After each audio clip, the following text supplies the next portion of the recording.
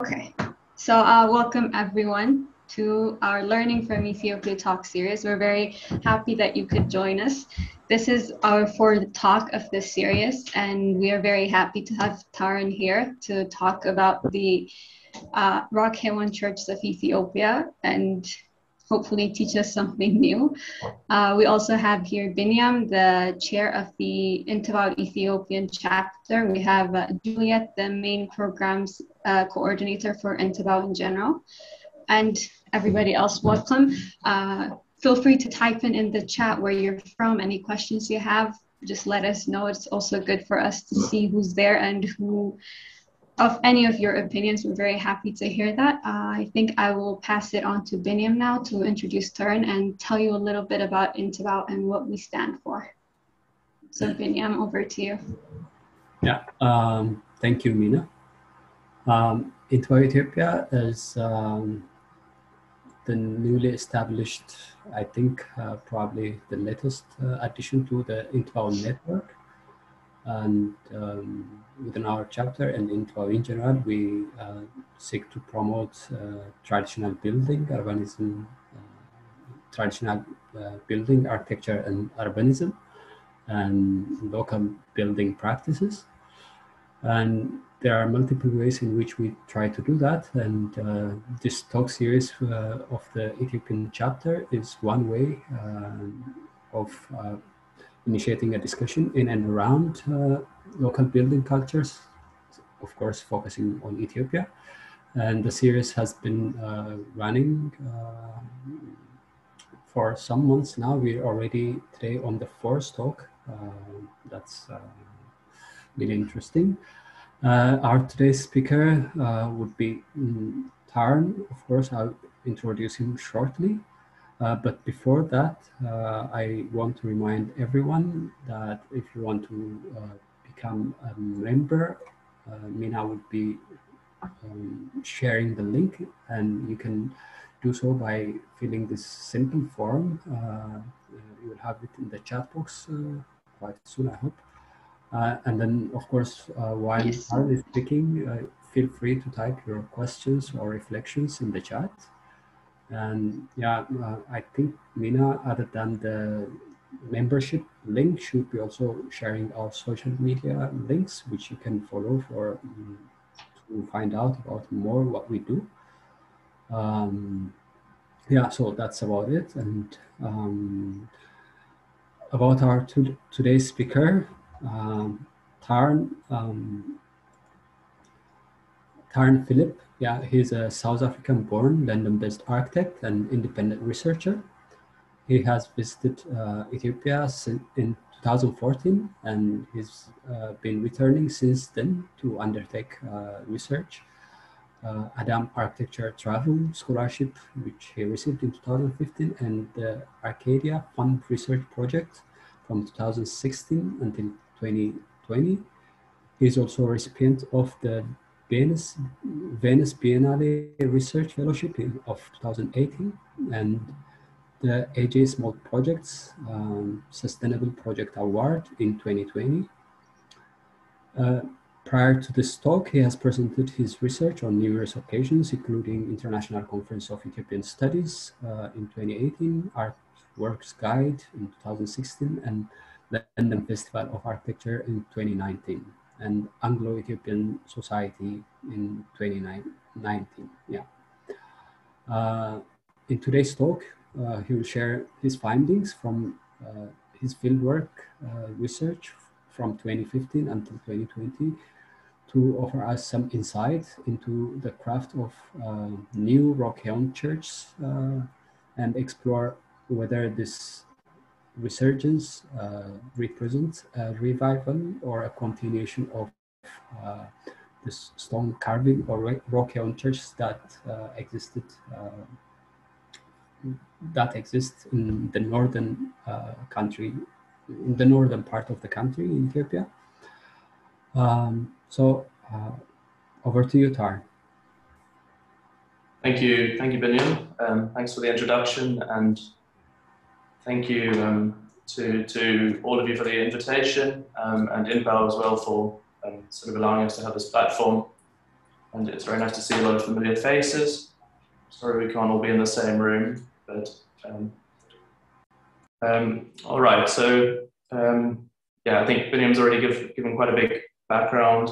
As he mentioned, I sort of first traveled to Ethiopia in 2014 and returned in 2015 with the sort of a modest scholarship from Adam Architecture. And since then, I've been working with a professor from Toronto University, Michael Jervis, who I think is here, and we've been looking specifically at new rock-hewn churches, which are being carved.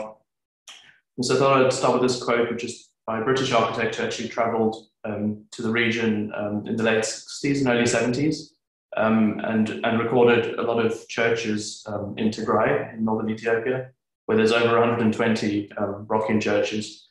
I guess, yeah, and not everyone, I don't know if everyone's aware of the sort of current political situation in Ethiopia, particularly Tigray, but this sort of quote is quite pertinent. Yeah, during this sort of she was there till 1974, and then there was the rise of the Derg, which effectively meant that travel in Ethiopia was very difficult, and yeah, she wasn't actually able to return. So I think, yeah, a big part of the motivation to sort of go to Ethiopia was the sort of the fact that there's sort of the possibility of unknown or unrecorded rock-hewn churches, and the possibility that new ones are being carved as well. So yeah, in 2015, it was sort of a modest scholarship, travelled on local transport. I spent 6 weeks in Ethiopia and was able to visit sort of 24, 25 sites and produce measured drawings as well. And I guess it was during this time that I sort of realised that new rock churches are actually being carved, and that's when I sort of began working with Michael Jervis from Toronto University. So I apologise for those of you that are maybe more familiar with Ethiopian Christian history, but I thought it'd be useful to give sort of an overview before talking more specifically about Ethiopian churches, and then finally new rock-hewn churches, which is sort of what I'm really interested in.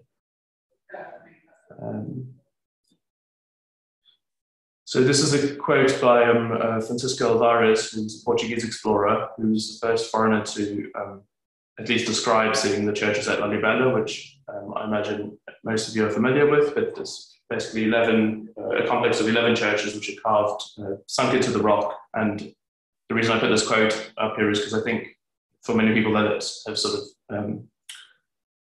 travelled to Lalibela since, I think a lot of what he's sort of said really rings true. It's absolutely remarkable and awe-inspiring space. So it's important to note that while the churches at Lalibela are cut downward into the rock, as the image on the left, the churches in Tigray in the north are actually carved horizontally into the rock. So there's effectively two sort of primary types of rock-hewn church. And I guess owing to the fact that these churches are carved from a single material within the rock or mountain, they take on highly sculptural qualities. So for anyone traveling to Ethiopia today, I think one of the first things you'll realize, depending when you visit, is that it's a lot greener than you might have imagined. Another thing that you will sort of soon realize is that Christianity is alive and well and very much embedded in sort of everyday life. And I've put a little question mark there of the date at the top. Yeah, basically the Ethiopian calendar is derived from one of the Coptic Egyptians, and is effectively 7 years behind the Gregorian calendar. And I think that's just sort of the reason I put that there is just to kind of reiterate the sort of age-old relationship that Ethiopia has with the ancient world, and particularly sort of Egypt and Israel. So going back to sort of 1000 BC, so 3000 years ago, a group of settlers referred to as the Sabians sort of migrated from Arabia and settled on the east coast of Africa near modern-day Aksum. And while they brought sort of, or possibly brought some of their sort of own building traditions with them, what's really interesting is that the subsequent civilization that emerged in Aksum really represents, or seems to represent, a real coming together of indigenous and foreign culture. And this is expressed both in the language of Gez, which emerged, but particularly in the architecture as well. So the image at the top right is the Temple of Ea, which is close to Aksum, that dates from this 700 BC. So over 2,500 years old, and it shows sort of similar, quite clear similarities to a lot of temples throughout the Middle East. What's interesting is with the rise of Aksum, so sort of around 2,000 years ago, you begin to get a new sort of vernacular form of construction, which is not found outside the region. And some of the better examples of these are these large sort of square palaces, which are still ruins in Aksum today. And then this sort of very particular form of construction which developed. And I guess just while we're on the map, I guess it's just very important to highlight the relationship that Ethiopia has with the Red Sea, which meant, sort of from the earliest of times, it was very much in contact with the merchants, whether those were Greek, Roman, Indian, etc. It was very much connected with the wider ancient world, and of course with Egypt and Israel to the north.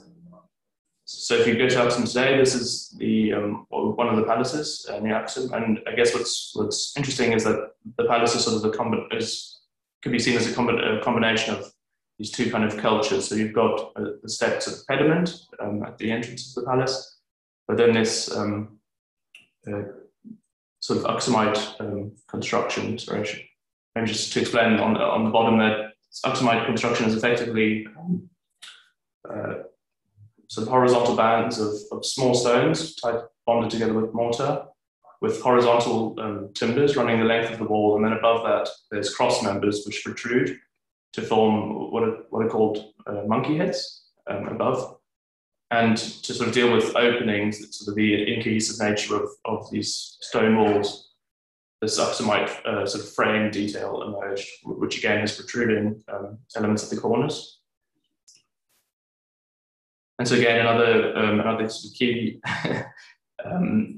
sort of surviving memory of the Aksumite civilization of the stelae, which are sort of quite well known. I guess what's interesting about these is that they basically immortalize in rock the built construction of the time. So if we look again at this Aksumite detail with these protruding corner elements, you realize that effectively this is almost a monument to Aksumite architecture or construction. And these are pre-Christians. At the top you can see there's the crescent.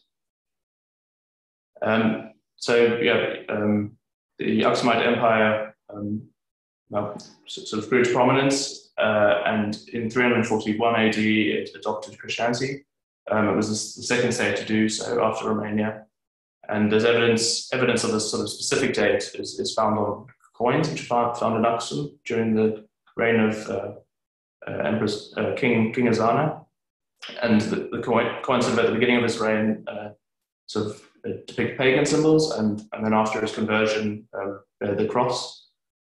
So sort of moving on from that, in the 5th and 6th centuries, that's really when Christianity cemented itself in the region, and that was through the arrival of 9 saints, thought to be mostly from sort of Greater Syria, and possibly coming through Egypt. And they sort of founded monasteries both in and around Aksum. And what's interesting is that the sort of Aksumite form of construction continued to be used in these built churches. This is Debre Damo, which is from the 6th century, one of a few surviving built examples. So sort of around the 7th century, with the rise of Islam, the Arabs effectively took control of the Red Sea, and the Aksumite Empire sort of became cut off on the, I guess, sort of the trade that it depended on. And it's sort of during this time, so this is a map on the left showing Christian Ethiopia, sort of in the 14th century. And what's important to note is just how sort of isolated it is from the rest of the Christian world, effectively. So sort of from this point onwards, you start to find a lot of churches in some very isolated places, and possibly then the sort of establishment of the first Rock-hewn churches. So this is a little bit later, but this image on the left is on the 12th century church in Amhara called Yomerhana Christos, not far from Lalibela. And what's interesting to note is that it's the same construction. So this is more than 1,000 years after the Aksum Stele, but it's the same construction. In this case, the small stones have been plastered over. And what's interesting at Lalibela is, again, so that's thought to be carved around the 13th century, at least according to sort of oral tradition. It again is immortalizing this form of construction. So you've got a continued form of construction for sort of over 1,000 years at least. So I'll speak a little bit more just about churches. I guess I've mentioned some of the influence, but the image on the left is really highlighting the influence of Syria. So this was through sort of through sort of the 9 saints who arrived there, but also the adaptation of the Syrian basilica in early churches. And there's also, I guess, with that, a strong influence from Egypt. There's also a strong influence from Greece, and that's actually pre-Christian, so that there was worship in Aksum of sort of Greek gods. And the image on the right, I think, is probably among one of the most important. So this is the Star of David. And just to highlight that the Ethiopian Orthodox Church is sort of very much rooted in the Old Testament. I won't go into the story of Queen Sheba, but or maybe I should just mention if people don't know. But yeah, so I guess the important link is Queen Sheba. This is sort of during the time of Solomon, so almost 3,000 years ago. Ethiopian oral tradition sort of asserts that she traveled to Jerusalem to meet Solomon, and on return to Ethiopia, she bore a son who was then became King Menelik, and he later traveled to Jerusalem to visit his father Solomon, and returned back to Ethiopia with the Ark of the Covenant. And Ethiopians believe that this is kept in Aksum, in Mariam Zion. And it's a very important part of sort of Ethiopian orthodoxy. So again, continuing on from that, this is Solomon's Temple on the top left, and then the early sort of rectangular basilica-built church on the top right, and then sort of later on, it seems possibly around the 17th century, there's formation of a circular-built church. And then a rectangular church sort of parallel to that.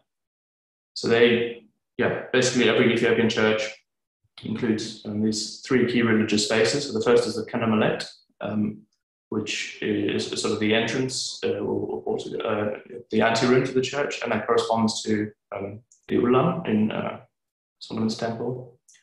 The second space is the Kedist, or the body of the church, and then the third part is the Makdos, or sanctuary. And again, you can see every church includes these spaces, and it's almost always orientated towards the east as well.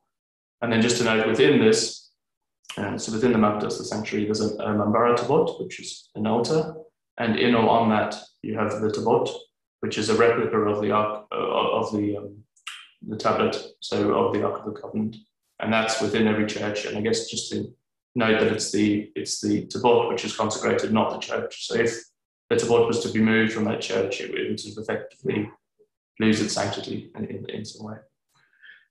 So I guess moving on from built churches, this is the example I showed earlier, but the reason this church survives is largely due to the fact that it's located within a large cave, and so this is dating from the 12th century.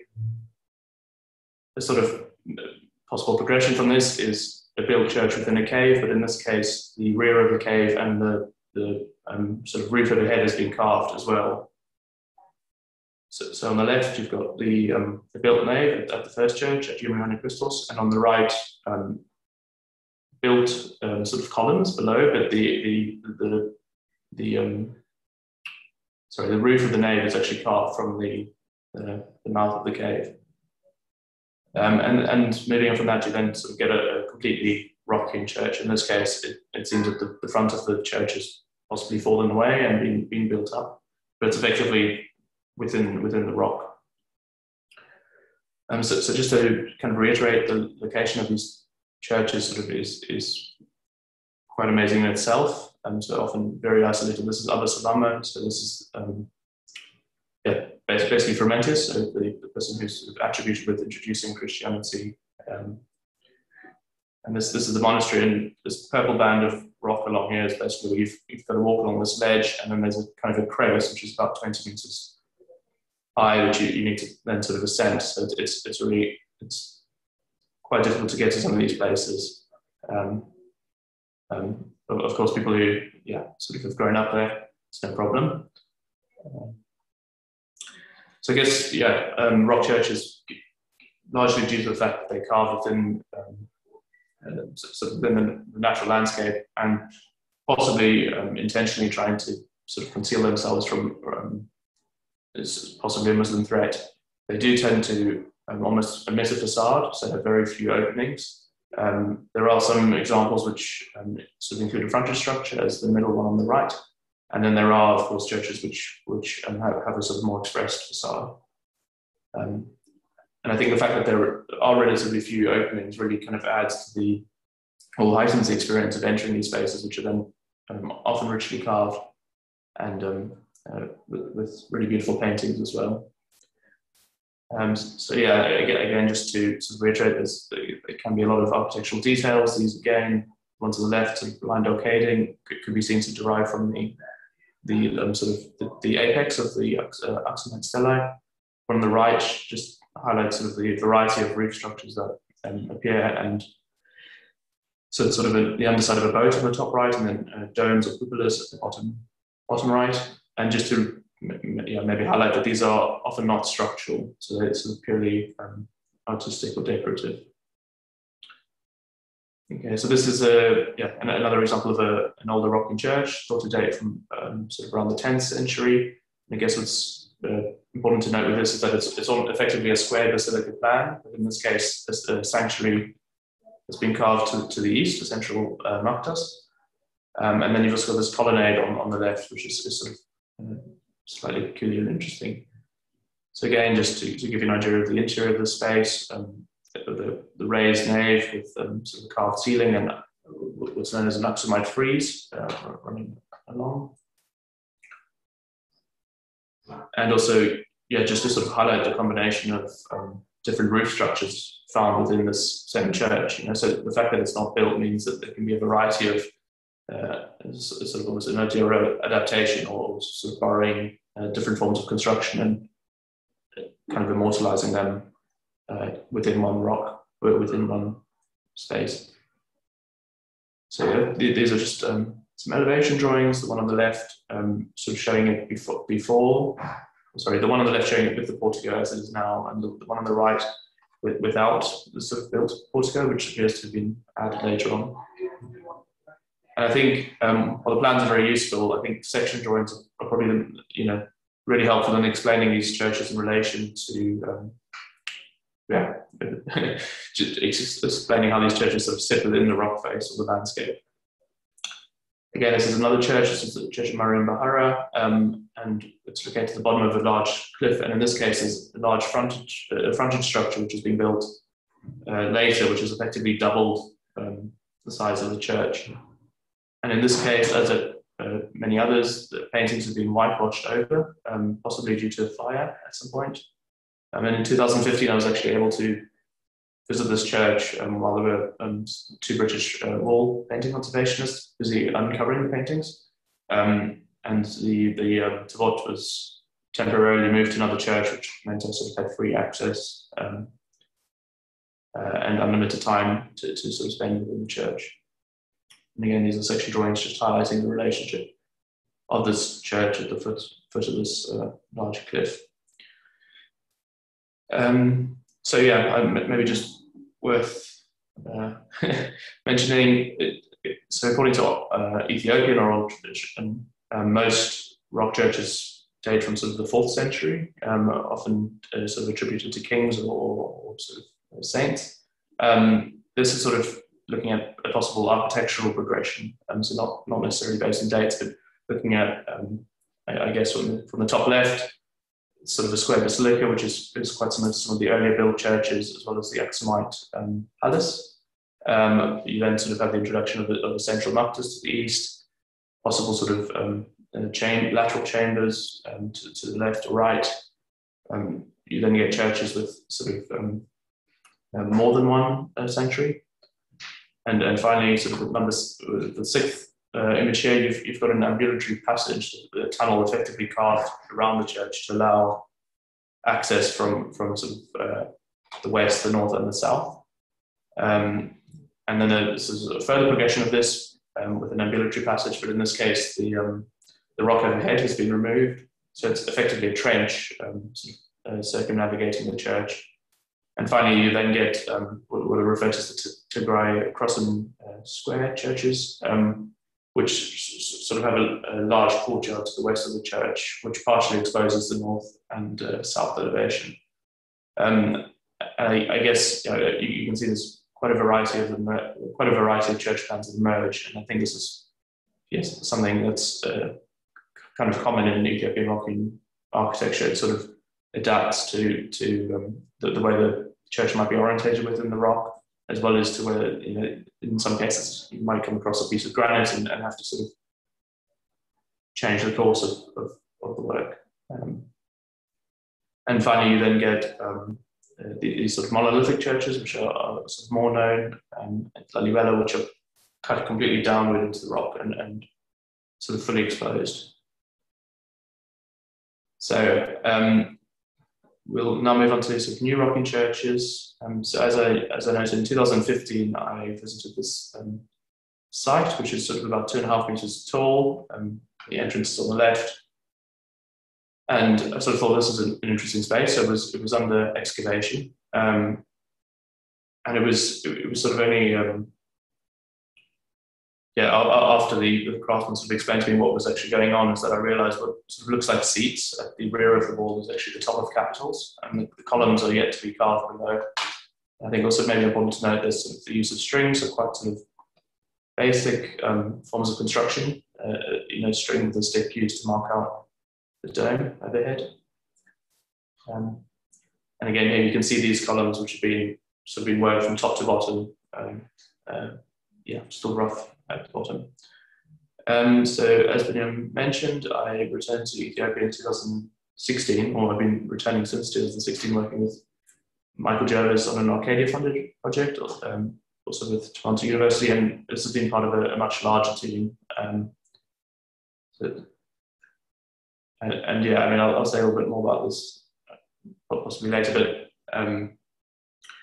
I guess the aim of the project is really to document the craft of new rock-hewn churches, so both through photography, architectural drawings. So far we've measured over 40 sites, but also to sort of record the craft through video interviews, both with the craftsman and priests responsible. So in some ways, this work's almost taken on sort of an anthropological nature. And so if anyone's interested, this is the sort of online database with Tarn University, which you can access, and you'll then have sort of all the sites arranged under sites in the 3 key regions, and then sort of sub-regions or districts, and then a series of churches that are found within that area. And again, on each of the sites, there's sort of a brief site description. We've then got videos, any relevant videos, in this case, with the craftsman, with the priest, and with the nun responsible for raising money for the church, as well as photos and then drawings. So that's just to give you a sort of a sense of what's there, and that's all, sort of all open resource, freely accessible. I guess, important to note that the researchers sort of identified 3 key areas. So in Tigray in the north, Showa, and North Wollo, both in Amhara region. But there seems to be these sort of 3 main clusters of new rock churches. And it's worth adding that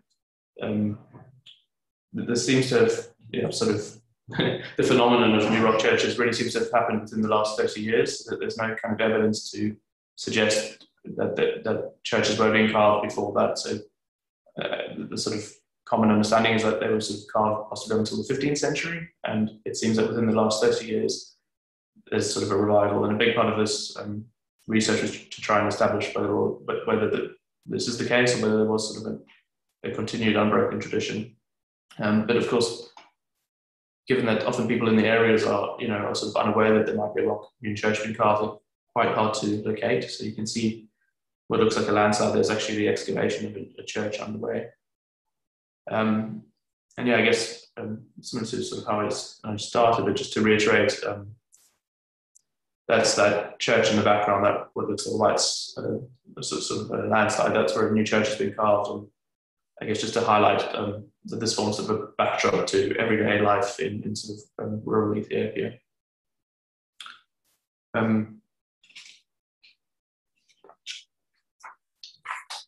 So yeah, new Rock-hewn churches can be, I guess, defined in two main categories. The first is sort of an expansion of an existing old church or replacement of a built structure, and the second is an entirely new church.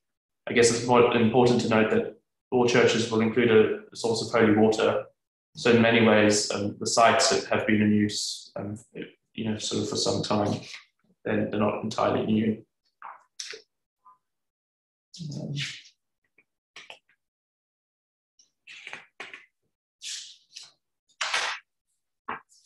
Sorry, I got some notes for this, so I'll try and.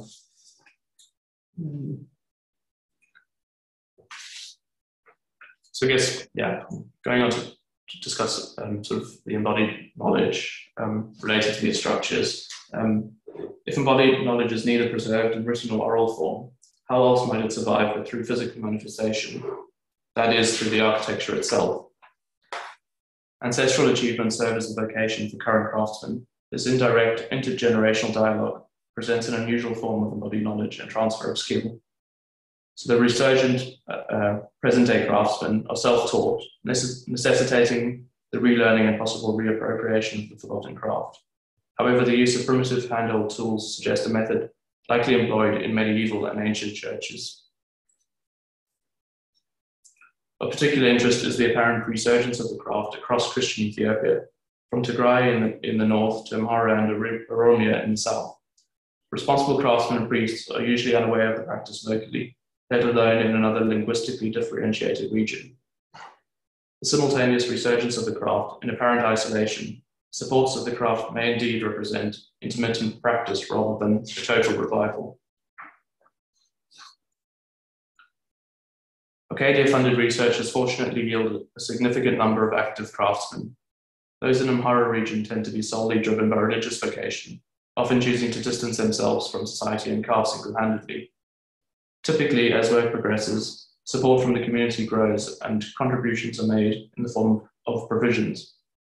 In contrast, craftsmen in Tigray are often employed on a contract-like basis by a representative of the church or local community. This in turn has led to the emergence of master craftsmen, or individuals who have worked in several churches.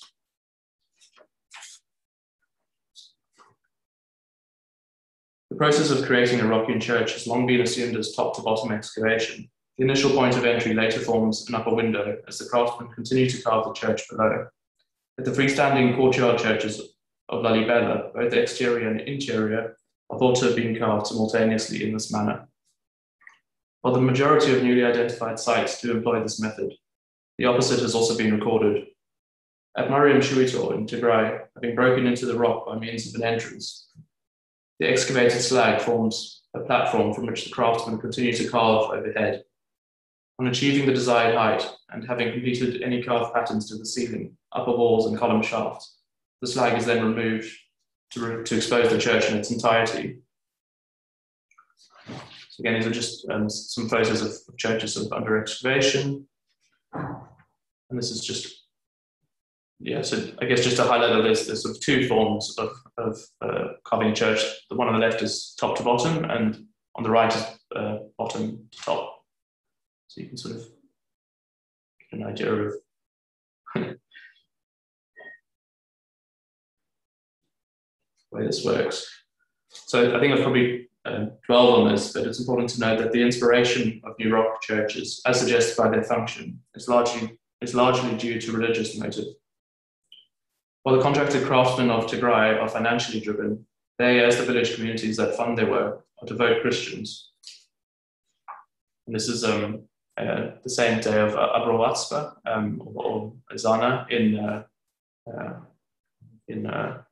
Tigray in 2014.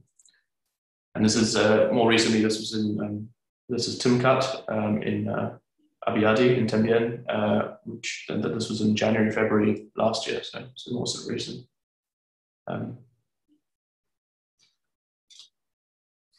So while most new churches in Tigray borrow their form from the basilica, churches in Amhara do not. These southerly churches tend to lack a level of sophistication and attention to detail, evident in old Rock-hewn churches. Exceptions are the church at Etissa, Meskaba Kudusan Medhanyalem near Seladingo, and the ambitious Dagmawi Lalibela church complex near Gashena.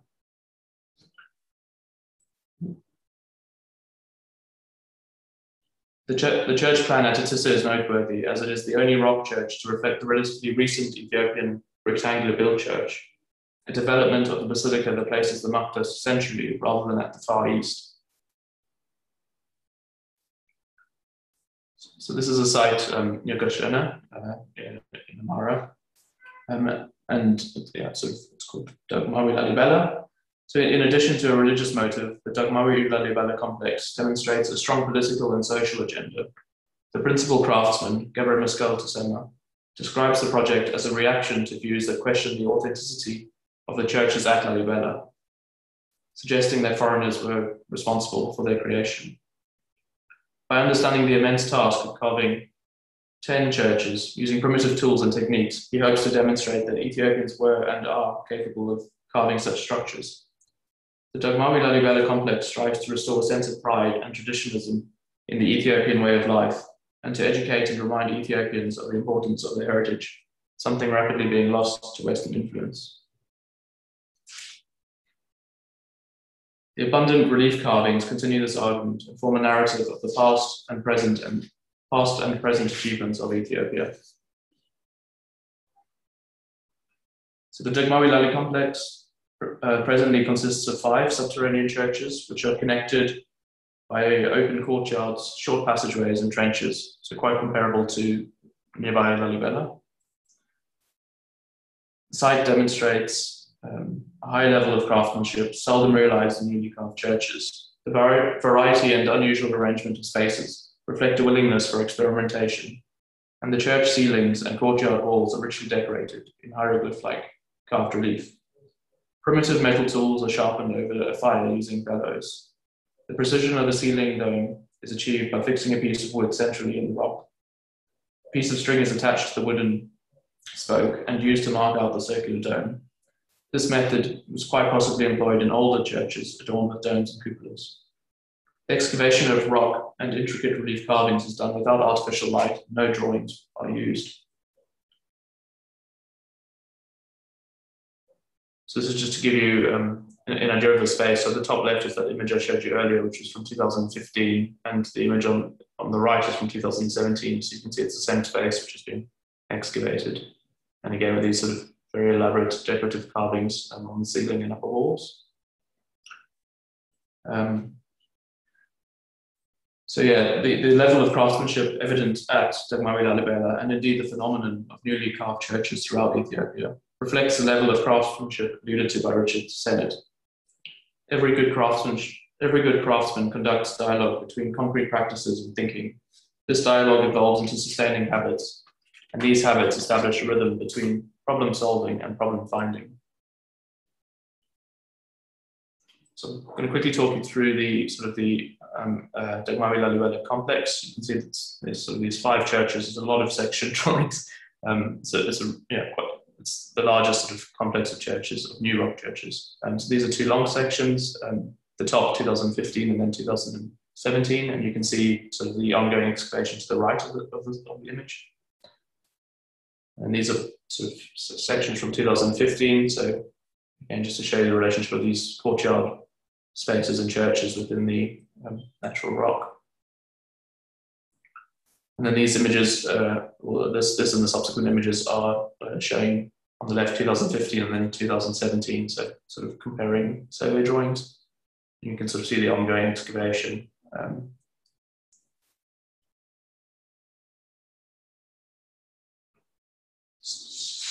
So yeah, this is from the more recent trip in sort of February 2020, and you can see the top of these structures being covered over to protect them temporarily from the rain. And again, just so the more complete spaces.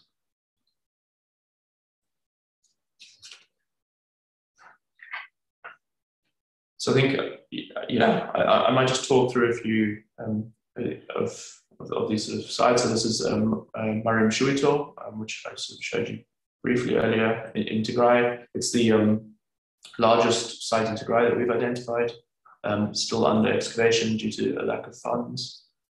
But yeah, you can see in this church, so this is the one where they carved top downwards. So you can see on the right image, there's sort of all the slag which the craftsmen are using to stand on and sort of carve overhead. And again, here just to sort of highlight the use of charcoal to sort of mark out decorative features sort of as crosses. And this is another church, Medanyulem, in Tembiel. And on the right is an old church, which was very small and basically could no longer serve the community due to its size. So on the left is a new rock church, which has been carved. And this was in 2016. Sort of a view down the nave, and then 2019 when it's sort of complete and it's actually got the Mandara Tabot, so the altar has been placed in there and it's just waiting to be consecrated. And this is another church just outside Hausen, which we've been visiting since 2015 every year. It's yeah, so this is funded by sort of the local community, and I guess they've really sort of struggled to have a stable income. So some churches are carved in as quick as a year. This is really sort of been drawn out due to the lack of funds. But on our last visit, we sort of arrived to find craftsmen working. And this is another church which was sort of only recorded in 2019. It's close to Adigrat, which makes it out of the new rock churches, it's the furthest north that we've identified, so closer toward modern-day Eritrea. And again, just a view of the entrance. And here, again, you can see the craftsmen are working sort of bottom up. And you can see them sort of working away at this rock, and they've sort of carved these grooves to sort of chisel out a larger block of rock, which then on falling sort of breaks into smaller pieces and then can quite easily be removed. And this is a view in 2019, and sort of about a year later, you can see they've sort of removed all the slag or sort of stone, and that's sort of how it was about a year ago.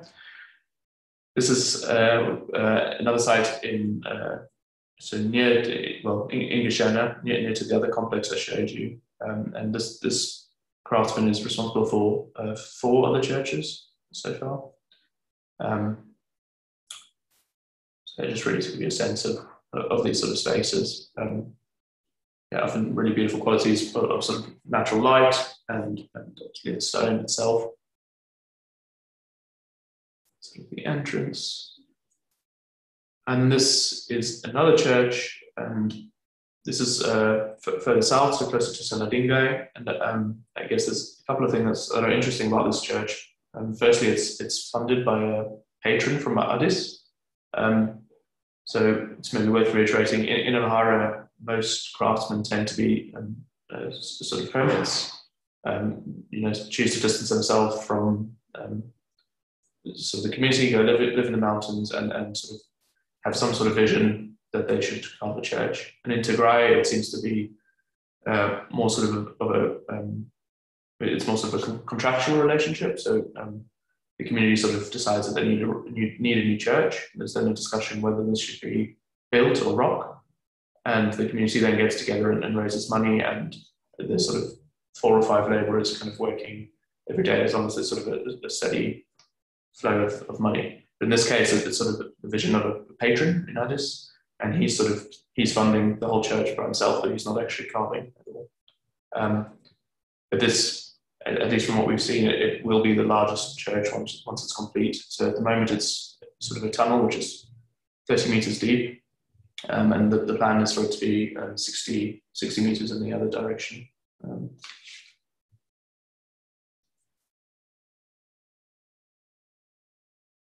So yeah, I think I was going to say a little bit about documentation. I don't know if I'll.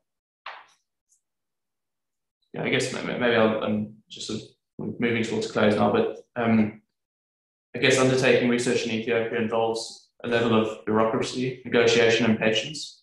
So the physical and isolated location, aggravated by impassable roads in the rainy season and long journeys by foot, make reaching many churches a task in itself.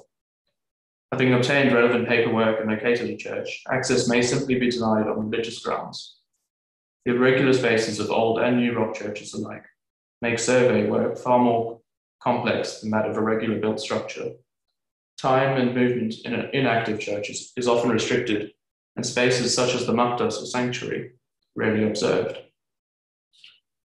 So documentation of newly carved churches has the added complications of being virtually unknown and under excavation.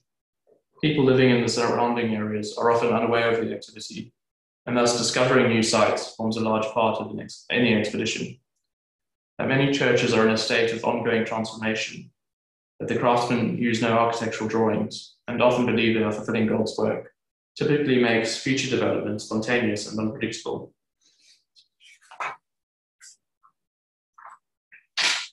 So in older churches that have undergone recent expansion, it is necessary to verify the accuracy of any existing drawings.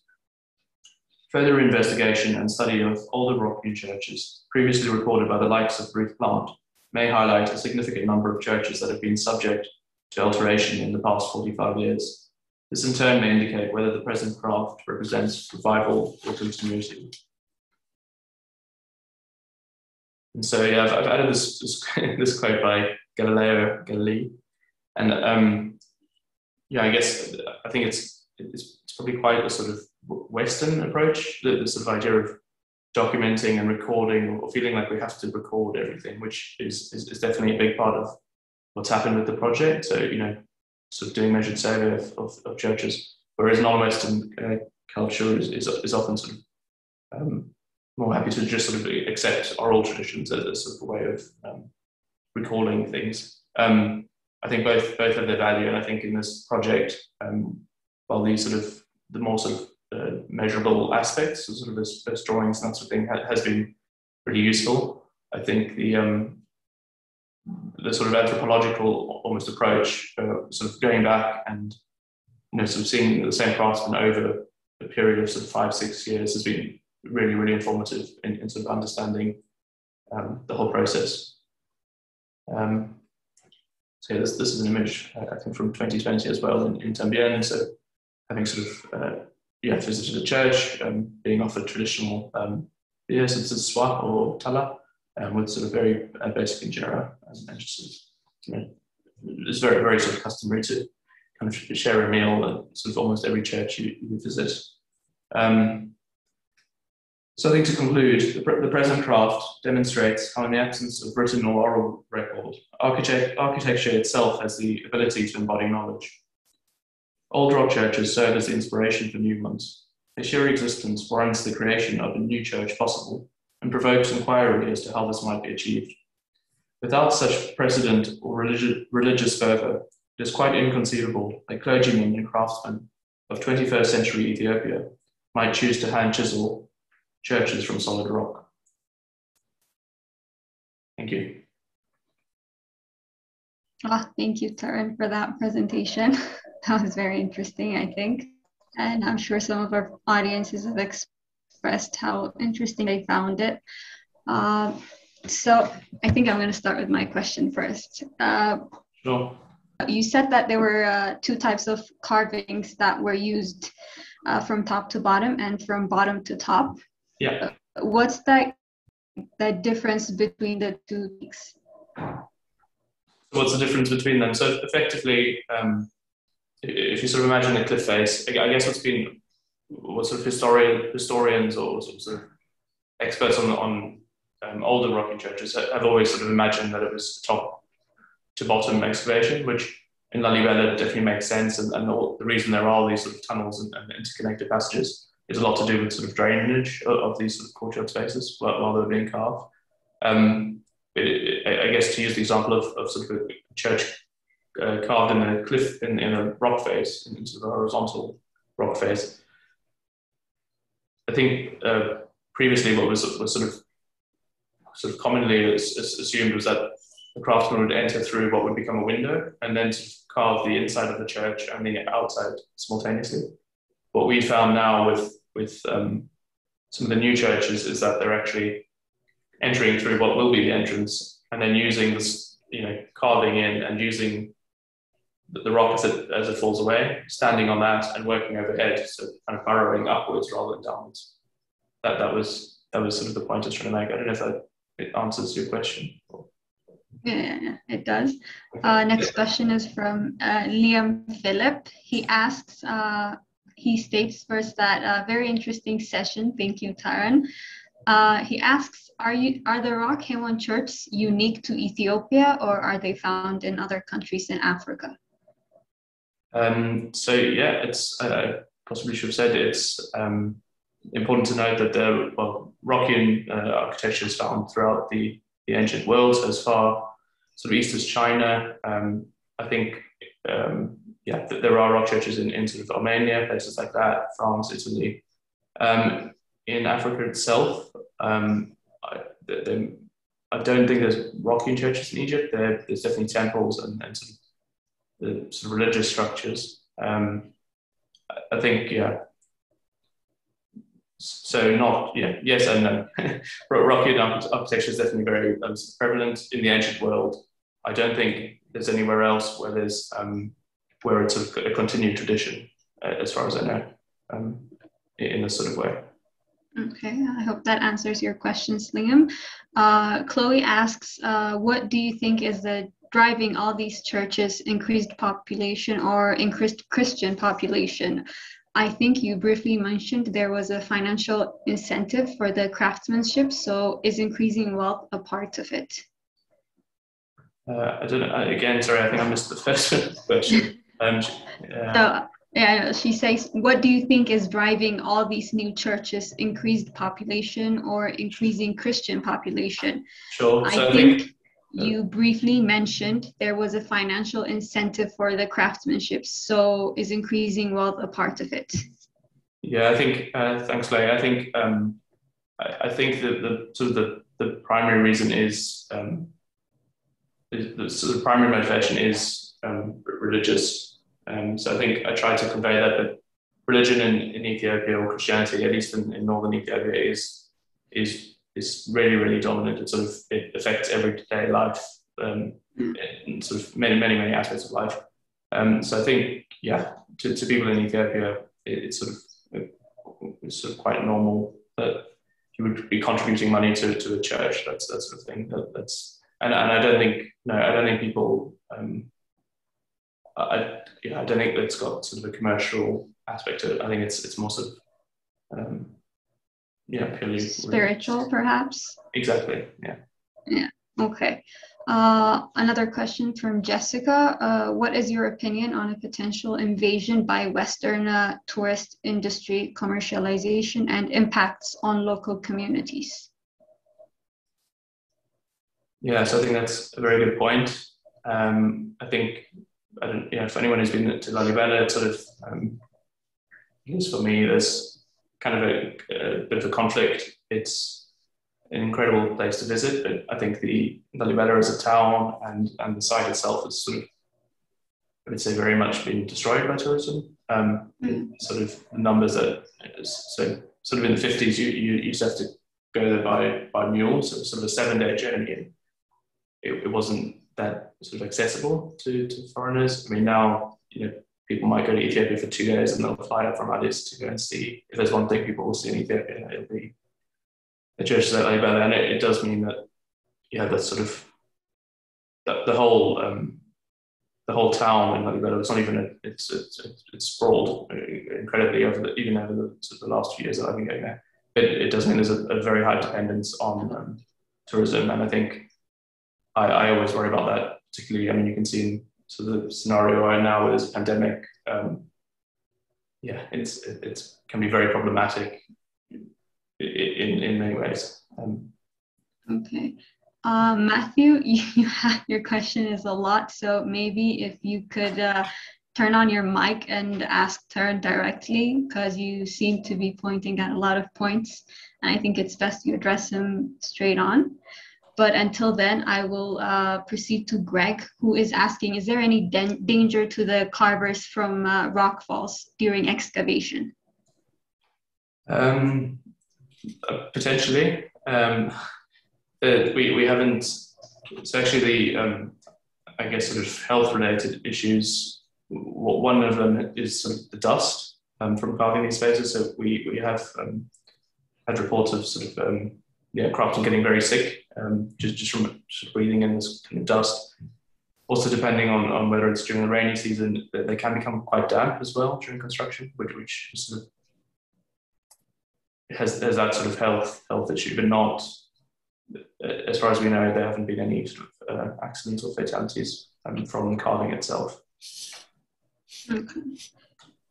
So another question is from Danyacho. He asks, thanks, Tarn, very interesting presentation. The detailed drawings of the ongoing constructions I found very intriguing.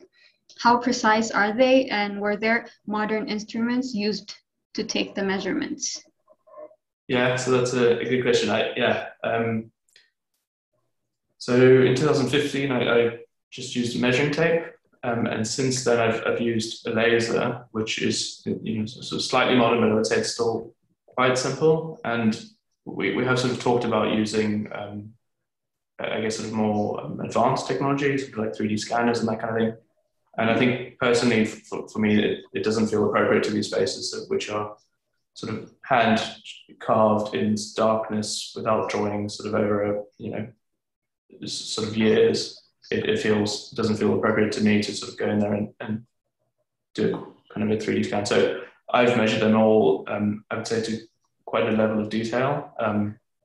But yeah, sort of using a laser. So I would draw up the plan and sections of the building, just on paper, and then I'll normally have at least 2 or 3 different colors of pen to sort of take measurements for sort of, say, all the actual dimensions, so sort of like shafts and that sort of thing, but then also the dimensions between shafts as well as column heights and all that sort of thing. So I would say they are fairly accurate. Okay, we have Matthew here. So Matthew, if you could ask your questions directly. Hi, yeah, thank you very much. I was interested in what you said about how this exhaustive documentation creates a kind of knowledge base about these churches that is not necessarily faithful to the way that they are remembered as part of a tradition locally. But I guess thinking about that and the slide you put up about the question of embodiment, where do you think the knowledge about and understanding of these churches really resides? Is it in, the rock, something between the rock and the people who make them? Or is it in the culture? Because it's a very interesting phenomenon, and I wonder how best to be faithful to it as a researcher. Mm. Yeah, Matthew, nice to see you. I think that's a big question, and I don't know if I have sort of the complete answer. I think so. If you think of somewhere like Mali or something like that, where you've got sort of the mosque at Jannah, where there's sort of a guild, a hereditary sort of guild of masons that kind of pass down a kind of a technique or sort of information or ideas. In this case, due to the fact that there seems to have been sort of a break, at least, that there's not that at all. So when I talk about embodied knowledge, I sort of see that, I guess, both the fact that religion is so dominant and present in Ethiopia, I see that as a major factor. But coupled with the factor that there are Rock-hewn churches, sort of, so people in INTBAU, for example, there's about 150 Rock-hewn churches. So it's not anything. It's a normal thing if you've grown up there. It is. I think largely part of Ethiopian kind of life and culture. I don't know if that's. But yeah, it's a big one. Okay, Matthew, was your question answered before you leave? Okay, so glad to hear that. Another question, Tarn, I have for you is in regards to the Dagmari Lalibela church you were talking about. Yeah. That is still going on excavation, as you mentioned, if I'm correct, right? Yes. So I don't know if that's a question. Is that the full question? Or? No, not yet. Okay. Yes. So it is and it isn't. Yeah. So there's already 5 churches. Is there more to it yet, or are you just looking into the 5 churches at the moment? So yeah, I think maybe when I was reading, I don't know how clear it was, but it's a very interesting site, and the craftsman is very interested, very sort of interesting. He's got a very sort of social and political agenda, but he's effectively trying to replicate Lalibela. So his idea is to carve 10 churches on site, and there's an old cave sort of just behind where the new churches are, which he claims was carved by Lalibela as well, by King Lalibela. So effectively, he's going to have 11 churches, which it clearly sort of mirrors the complex at Lalibela. So yeah, no, I've sort of been going there every year since 2015, and maybe this relates a little bit to what we're talking about, sort of tourism and documentation. This site it's close to Gashena, and there's something called Tesfa Trekking, which is sort of an organization where I guess quite sort of out there tourists kind of go in and do sort of trekking around the area, but someone sort of cottoned on to that this site has been carved, and in recent years there has been sort of an influx of foreign tourists, not many in comparison to sort of other sites, but actually also a lot of people from Addis, from Waldia, from other places. You know, I've been there.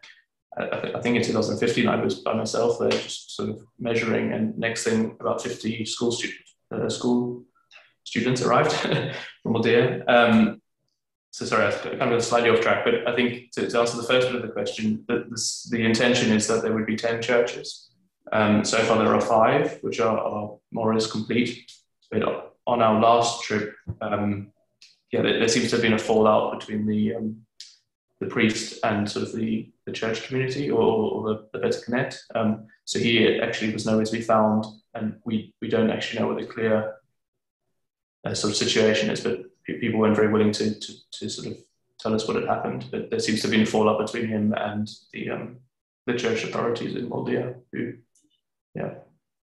Okay. So aside from the fallout, how long do you think it will take to completely excavate the entire area? And yes, so I mean, these churches, they're not as large as Lalibela. They are smaller, and I guess it's important to note that the rock is quite soft, so it's almost like a clay deposit. It's quite sort of malleable. He was sort of working with the help of 2 deacons. They were carving a church a year, pretty much at that sort of rate. So yeah, I think if he was able to continue, he could say within 5 years probably complete his vision. Just to note, he has had quite a lot of coverage within Ethiopia. So when I was there last time, he was actually on EBC, which is one of the local. I was in a restaurant, and an interview with him came up. So he has been quite well documented in sort of in Ethiopia. But I don't know if that's contributed to the reason that there's been some sort of a fallout or whatever. Yeah. So like you're conducting various research. So what's your next step? Which sector are you looking forward to continuing now? Yes, I think. I mean, my journey with Ethiopia, from sort of a research perspective, started with a dissertation in 2014, and that kind of led to applying for funding through the Adam Architecture Scholarship, and sort of one thing's kind of led to another. It's sort of part of it's happened by chance in some ways. I think I feel very sort of connected with Ethiopia, and do see myself continuing to sort of be involved in similar projects. I think it's very specific. I think in terms of sort of tying up this research, the idea, so a lot of this information is now online, but the idea would be to sort of make some form of publication as well. sort of further ahead, you know, I don't know, watch the space, something like that. Well, I'll be sure to keep an eye out. I think Viniam has something to say. Go on, Viniam. Just a couple of remarks, maybe. First of all, thank you, Tarn. It was really fascinating, especially to hear about the new and ongoing excavations. One thing in terms of technicality, one question I have is, do this craftsmen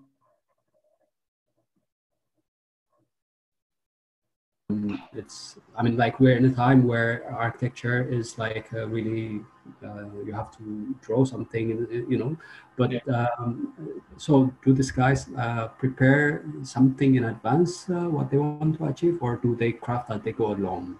How does it happen? Yeah, so no, it's a really good question. I think I was really surprised at the Embodied Ethiopia complex when I arrived there to learn that there were no drawings.